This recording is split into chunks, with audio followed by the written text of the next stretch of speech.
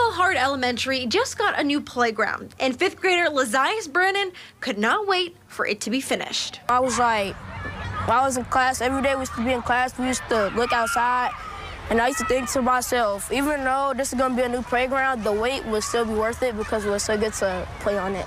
Now he and his classmates get to play on a new play set thanks to a $2 million project focused on updating or building playgrounds at 20 schools within the district. Engelhard principal Dr. Ryan McCoy says it's a big upgrade from what was here before. So really the only thing here that was here before are the swing set and then the one big slide in the back. So none of this other equipment, we did have a monkey bar, none of this other equipment is here. And so the kids are loving this. McCoy says the playground is just as important as what kids learn inside the classroom.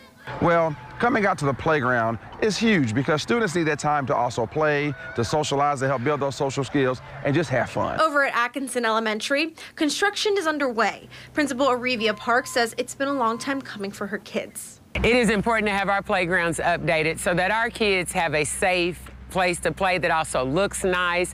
It brings some beauty to the neighborhood. It gives the kids experiences and teaches them how to work with each other. Each playground is designed with their school colors.